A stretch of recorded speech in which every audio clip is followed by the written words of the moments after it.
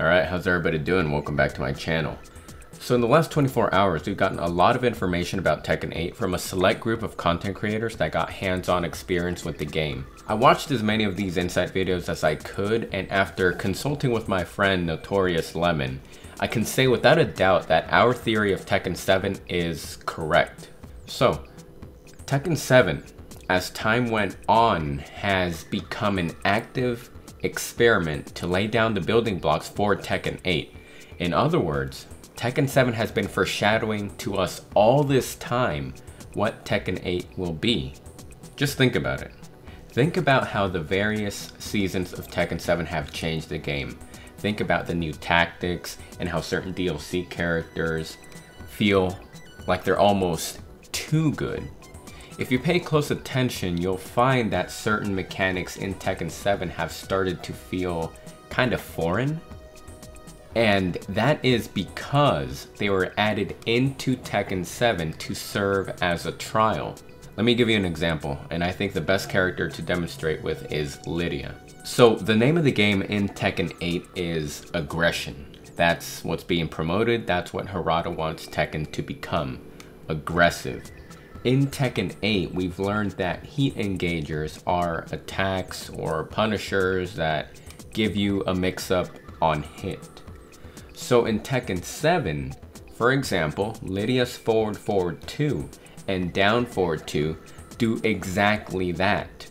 On hit, Lydia goes into a stance that allows her to continue pressure with various mix-ups. Not to mention that these moves on counter hit allow Lydia to essentially approach and hit the opponent with a powerful follow-up attack. She's essentially dashing up to her opponent afterwards. Also, another point of interest is that it was revealed that in Tekken 8, Magic 4 no longer launches, but instead you have to commit to a follow-up string. So let's look at Lydia again. As you can see, her standard 4 on counter hit doesn't launch. In order to get a full launcher, you have to commit to doing 4-2. Only then will you be able to get a combo. However, the trade-off is that 4-2 is a mid-high string. So it's a high-risk move because your opponent can duck and punish you. And the new tactics that were just added put your opponent into a 50-50 guessing game. As you can see with Lydia's Political Storm, it ends up being a guessing game. And this obviously isn't exclusive to Lydia, but I'm just trying to make a point here. Not only that, but you can see similar mechanics with some of the other DLC characters as well. Just take a look at Leroy, Fakumram, and Kunimitsu. At one point or another, and let's add Lydia, let's group Lydia in with these three characters. At one point or another, these characters were considered to be the best in the game because of how aggressive they were. It almost felt like they weren't playing by the same rules that the other characters in Tekken 7 are. Now, if we want to go even further, if we want to go even deeper, you'll see that these mechanics aren't exclusive to Tekken 7 DLC characters. For example, Claudio's Starburst. His blue hand makes his moves stronger when he has that available. And his Rage Drive is essentially a heat dash when you think about it. When Claudio does his Rage Drive, it allows you to apply pressure on block, and if it hits, you end up getting a full combo.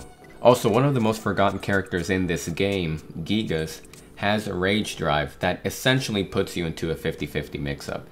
When Gigas does his Rage Drive, if you don't avoid it, you end up getting stunned. And as he approaches you, you're put into a guessing game. What's he going to do? Is he going to do a mid or is he going to do a high? And it's a guessing game at that point, and it's, you just got to guess right or else you're going to pay the price. And in Jack 8's trailer, we saw that he has a similar move that kind of looks like Gigas' Rage Drive. You see what I'm trying to get at here? All of us have basically been playing a pseudo version of Tekken 8. Tekken 7 foreshadowed Tekken 8. So that's gonna do it for now. Let me know what y'all think. Hope you guys enjoyed the video. Have a good day. Stay safe out there. Take care. And I'll see you in the next one.